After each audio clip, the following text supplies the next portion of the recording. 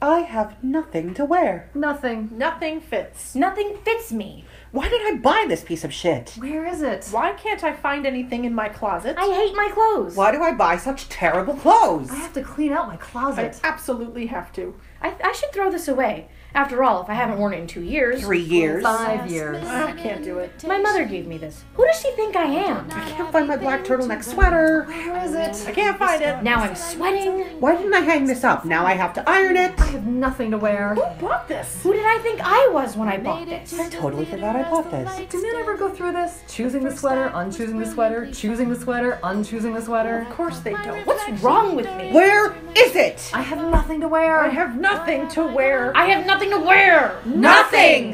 What was I thinking? Why was I blind?